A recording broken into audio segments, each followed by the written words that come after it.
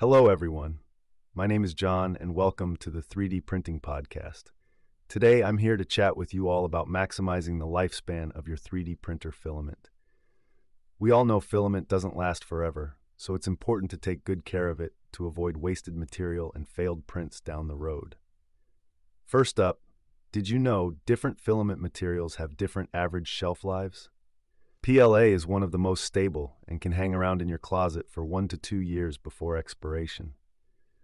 But be warned, ABS and nylon are more prone to moisture absorption, so they've only got like 6 months to a year of freshness left in the bag once you buy them. And that moisture is public enemy number one when it comes to shortening a filament's lifespan. All that humidity in the air can cause it to soak up water over time, leaving you with soggy, brittle prints. That's why I always store my open spools in an airtight container with plenty of those desiccant packets to soak up excess moisture. Just make sure it's out of direct sunlight too, since UV rays can break down that plastic over months of exposure. Now, another big factor is temperature. We all know too much heat is no good for filament. It'll make it more brittle and prone to snapping during prints.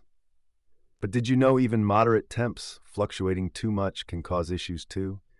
That's why I keep my filament storage inside in a cool spot away from drafty windows or heat vents. Staying consistent is key. So in summary, folks, control humidity, control heat, and handle your filament with care as you load it. Do all that, and with some luck, you can maximize the lifespan of each and every spool for top quality prints, time after time.